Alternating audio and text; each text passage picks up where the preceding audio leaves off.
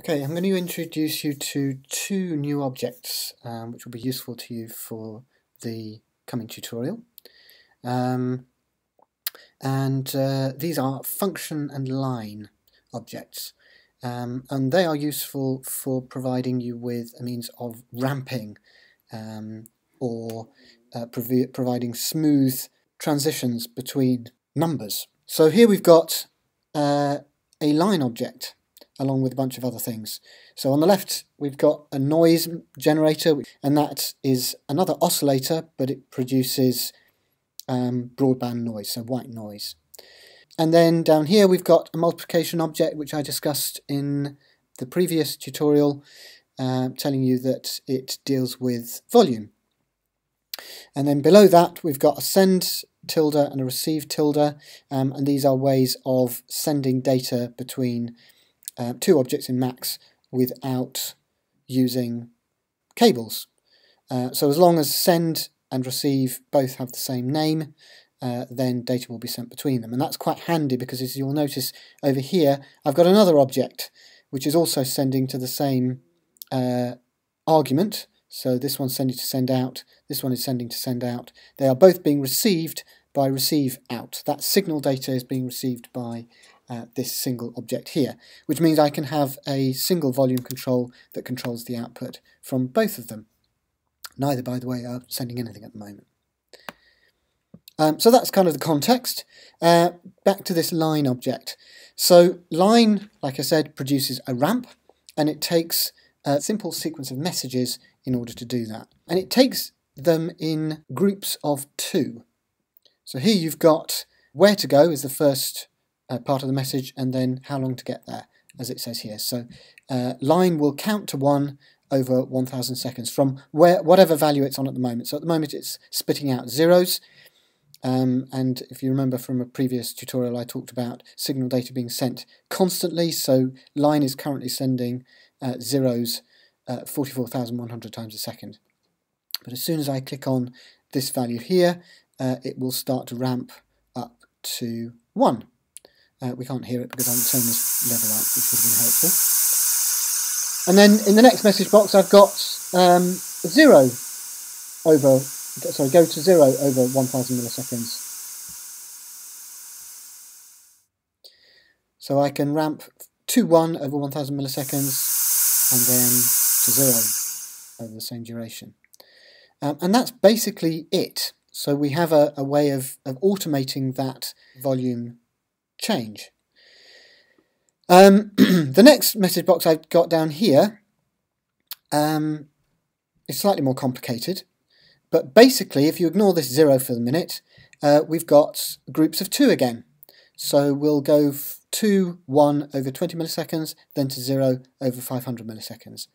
And the reason we've got a 0 comma at the beginning is because this is a way of going to 0 immediately, because essentially we're going go to 0 over 0 milliseconds. So the second argument isn't there because we assume that it's just 0, nothing.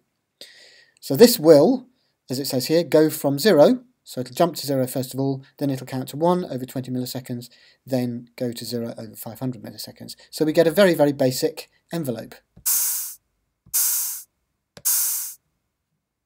And that's basically it. So we could add message boxes that will, so there you go, I'm going to 0 immediately, then I could count to 1 over 500 milliseconds, then I could count to 0.5 over 200 milliseconds, then we could stay at 0.5 over a period of 1 second, and then we could ramp to 0 over, let's say, a longer period.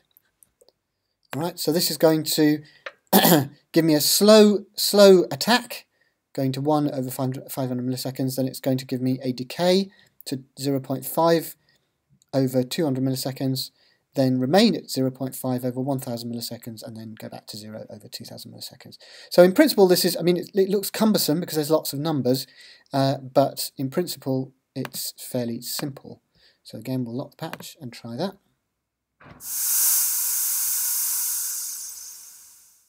And it gives me an envelope. So that is what line is doing. As you can see it here, it's giving us a useful and efficient way of smoothing volume changes in this case. But this sequence of numbers is a bit of a pain. Wouldn't it be easier to have something graphical that would help us to do that job? And as you can see over here, we have one. So this is the function object, and what it does is it produces this numerical data that's being sent to the line object. So we have the same output again, so a noise and then a multiplication object and then going to send out, which is being sent to receive out over here. But we have this function object, which is a breakpoint function editor fundamentally. So we have a point at the beginning, which is at 0. Then we have another point, which if you look at the XY grid, Y is given at 1, and then X is, for some reason, at 69.149. This is because, and I'm going to jump to the end, you'll see that X, its greatest number, i.e. the furthest right we can put a point, is at a value of 1000.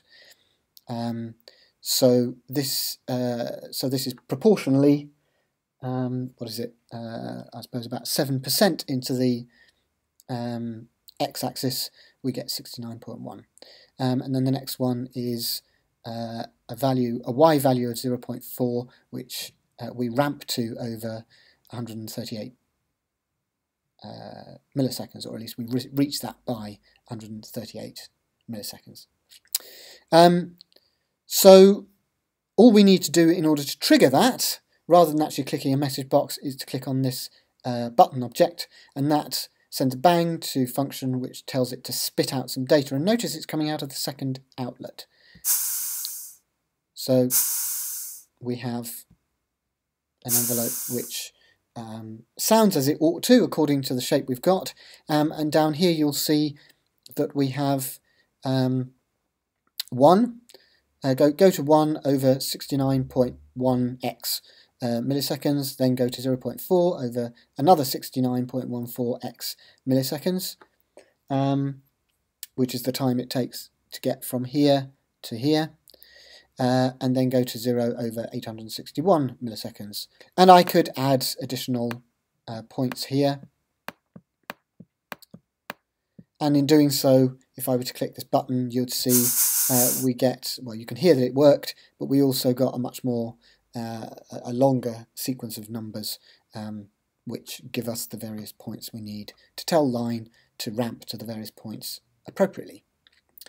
And that's basically it. There's a couple of other useful things about the function object, which are, well, some of which I'll talk about now and some of which I won't. What I will show you is that if we click on the function object and go to its inspector window,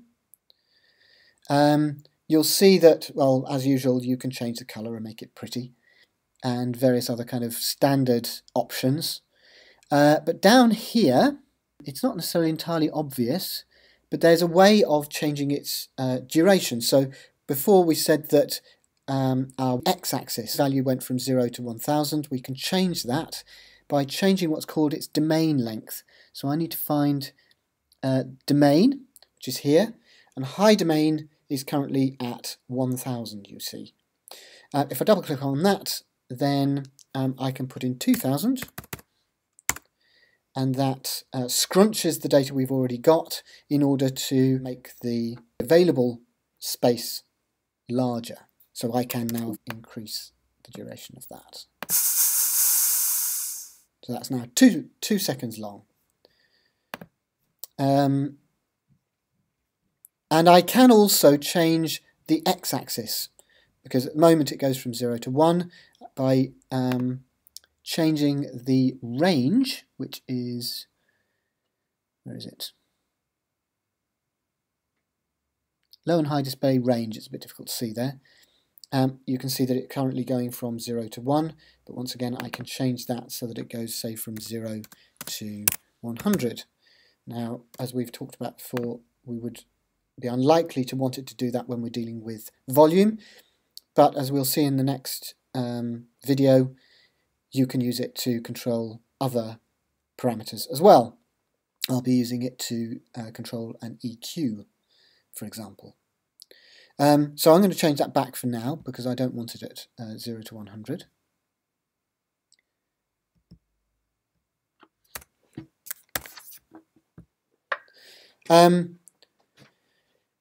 One other thing to add about both of those parameters, range and domain, is that once again, when I changed them in the inspector window, we saw the display scrunch up. So the size is absolute, and it will change the data that's within it to accommodate the additional length. But what happens if we want to keep the shape that we've got, but just change the length of or the duration over which it happens, for example? Well, we can do that by sending it a message. So if I say set domain, and then I put in 2000, for example, and click it, then we don't see any change. But if I hover over the function object, then we will see, actually if we go to the end, we'll see that x is now going to 2000. So we've changed the domain length, we just haven't changed the shape, which is quite helpful.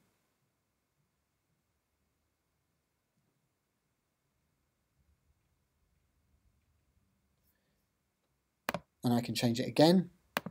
So it's set domain 1000. Click that again. Once again, the shape doesn't change, but we've now got the x-axis is now only going to 1000. So we'll hear the difference in those two. And then if I change it back to 2000, or maybe even 5000.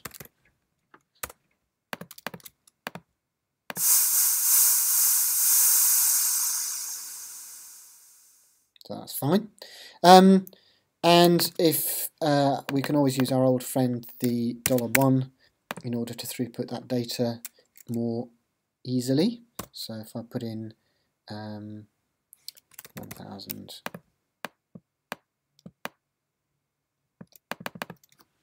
2000, 5000, connect all those up. Then 1000 will give us over 1 second, 5000 will give us over 5000 milliseconds. So it's doing what we want it to do.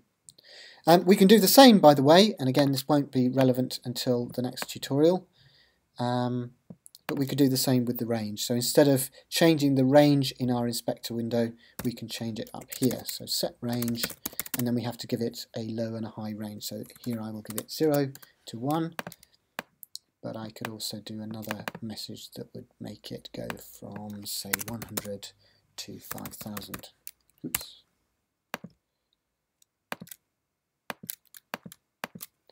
And again, if I hover over the topmost nodule in here, we'll see that the Y value is at 1. If I set the range to 100 to 5000, we'll see that the Y value is now, oops, that's interesting.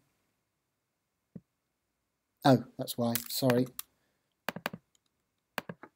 It's because I didn't use the same, sorry, it's supposed to be all one word. So set range 0 to 1, we have Y on 1.0, set range 100 to 5000, and we now have Y value as 5000 and the Y value at the bottom as being 100. So that is the line and the function object, and we'll see how they might be useful for enveloping and producing some drum sounds or drum-like sounds in the next tutorial.